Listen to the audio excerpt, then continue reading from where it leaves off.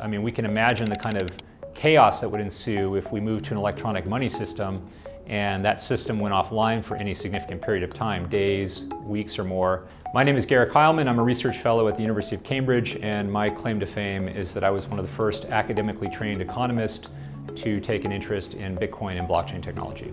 So central banks, as our data shows, are actively testing blockchain technology for a variety of different use cases, everything from new central bank digital currencies, new payment systems, to kind of records management, having some kind of audit trail for certain functions and so on. There's actually a long list of things that central banks are looking at blockchains to do. There's a number of advantages potentially to central banks by incorporating blockchains. Probably the most significant is the resiliency of the blockchain technology.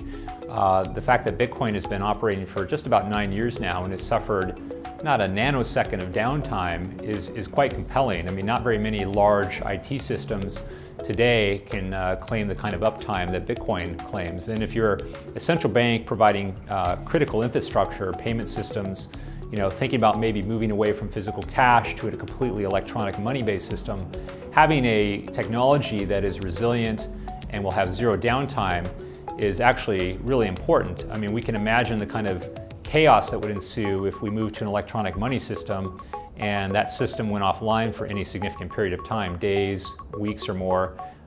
You would likely see pandemonium in the streets if people can't make payments.